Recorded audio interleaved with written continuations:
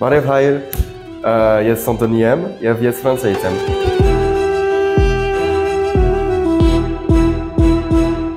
Anthony, bonjour. Bonjour. I'm so happy to welcome you to my bright studio. Thank you, I'm happy also. Welcome here, welcome Armenia. Thank you. And as a starting our interview, I just want to know about your village life. Can you tell us about your village life? And do you see any, similarities, or are there any differences between the village of the France and Armenia? So I'm coming from a little village that is called Armenia. It's like 700 of citizens there, and it's like 2 hours from Paris in the north of France, close to forest and fields. Like it's really the small village life. And so basically my life was playing in the courtyard with my parents and with my dogs. We used to have chickens and a big stuff to make up potatoes and tomatoes, and that we were growing our own vegetables. I think a lot of Armenians do that also in the village. Chickens and pigs and. And I was living close to the forest too, so I could go to the forest often and learn the trees and things like this. Life was hard sometimes because we was not a really rich family. So for example, in winter we was using candles to see. We couldn't use electricity because it was too expensive. It also have his, bright side because, I remember when we do not have electricity in our flat, so mine is apartment, we all neighbors, we are just gathering around and playing games. I remember that times, and it was something to remember about. So I can only associate with good, memories about that, but I guess it also has his difficulties because without light, you cannot do many works nowadays. Yeah. So I guess it was difficult. I remember when I was little, we got this time to not using the TV, but to play board games with family. So it's a bright side. Yeah. Instead of doing that, you have, opportunity, I can say, to find out more about your friends, your family members, because in nowadays, unfortunately, some people do not prefer to talk in person. They prefer to talk online, calls, video calls, meeting with friends online, like group chats. So it's a huge opportunity for you. It was an opportunity to have that kind of memories. Yes. And that's the main point of, like, when I go back to my village now, it's really feel like that everyone is at home looking at their TV and there is no village life. I feel like in Armenia there is still a little bit village life. Like there is still, even in small villages, people are outside talking, or the kids are playing football outside, and that's great. Like I've played with a lot of kids in Armenia. Like just they have a ball, they play football, and I'm coming like and we just play together. So that's great. But I think there is some similarities. Yes. But now the villages in Armenia still have like more little markets to buy food and stuff, and people are more outside, I think. Yeah. And one thing also, in our Armenian villages, some people know each other because it's kind of small villages. Is that the same like in your country as well? No, because people stay just at their home. They take their car, they go to the city to work, they come back and they go to their TV. So there is something to go with your friend, neighbor, drink coffee and gossiping about other neighbors? Not a lot. It's still a little bit, but it's really not like it's... So no gossiping? No gossiping. We gossip on the friends that come in the house and then they go out, and now we gossip about them. They will sometimes, because what kind of village is it if there are no any grandmas talking and gossiping during the coffee about the other grandma? But when she came and joined there, oh, hello, how are you? Is everything okay with you? They're friends. But when she leaves, look at her. You also have that kind of... obviously. That's perfect. Then you have a village life, I guess. All the elders are like this in the world. So that's a real village life, because that's what I like about villages. So I was always wondering about the life of the Paris, the romantic life, romantic nights, about the birds and croissants. So everything that are associating with the Paris. Are that in reality the same, or you can tell us some news? Okay, so there is two different Paris. There is the touristic Paris, like it's the Paris of Tour Eiffel, Montmartre, etc., etc. Everything is not Parisian because like it's really for the tourists. There is basically only the tourists that go there. And then there is what I prefer. It's the real Paris. It's like when you go to some district, some streets. Yeah. It's like the croissant, the coffee, like the coffee on the side, and you take your croissant, drinking your coffee in front of a beautiful church, and everyone is dressing really well. You have people that take baguettes, people that buy flowers for their girlfriends. So that's amazing when you see that. It's only few streets, but if you go to Paris and you find those streets, you will have a wonderful Parisian experience. And feel like a movie, yeah? Yeah. As we all know about the singer Charles Aznavour, maybe I would like to know if you heard about him or you know any songs, and which one is the most favorite? Yeah, I really like Aznavour. I really do, and even before coming to Armenia, I knew that he was a French Armenian. I didn't know that his name was Aznavourian before converted to French like Aznavour.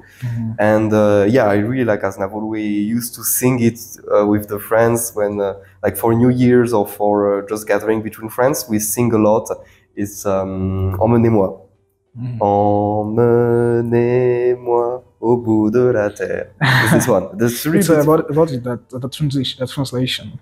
It's like bring me at the edge of the world, and I really like this song because like I even prefer it now that I'm in Armenia, because the theme of the song is a man living in the north of France like me, and is like annoying of all the gray sky every day. It's like you want to see the sun, and like he's walking on a boat. And he's seeing the boat every day coming from beautiful countries with a lot of fruits and a lot of sun. And he's saying like, I want to go to one of these boats and just making my life in those countries where the sun is here every day.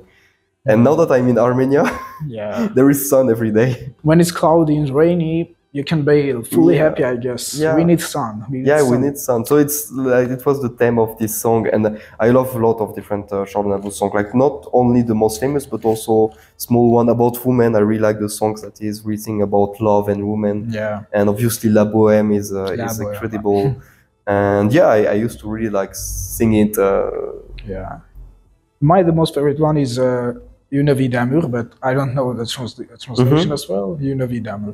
Une vie d'amour, it's a lovely life or a life of love. It's also about life and love. Okay. I'm happy that you like his songs and know about him. I really like Thank you. And talking about the music, do you know any Armenian musics already? And you have your most favorite one? And that you just find out in nowadays?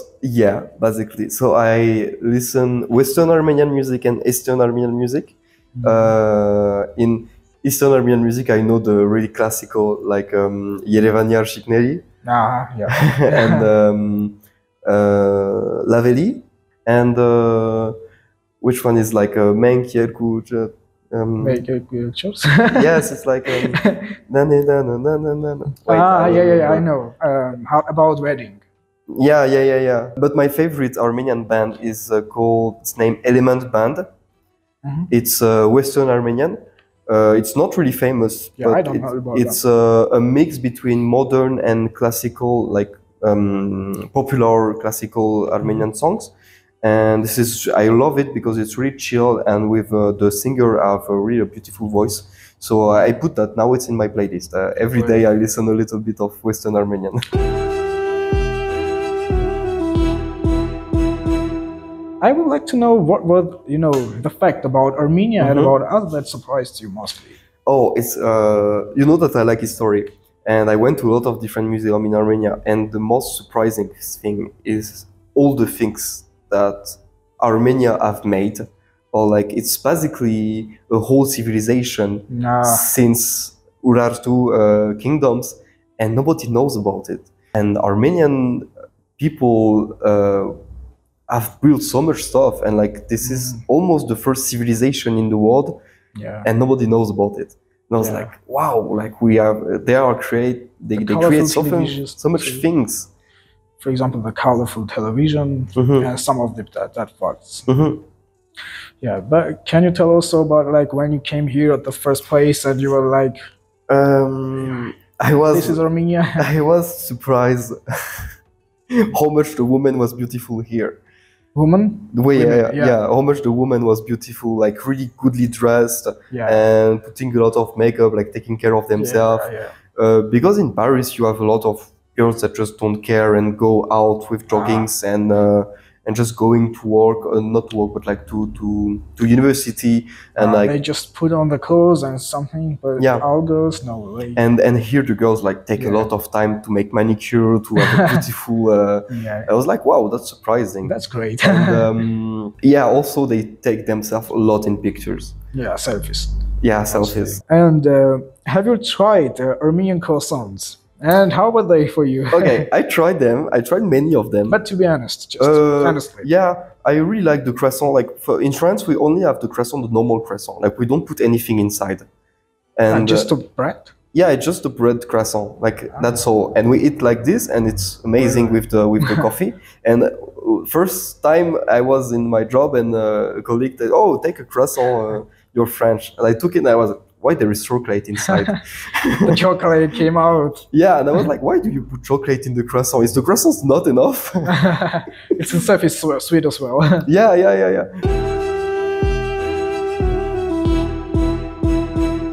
I have these following questions that I always ask to my guests, and I would like to know what Armenian words do you know?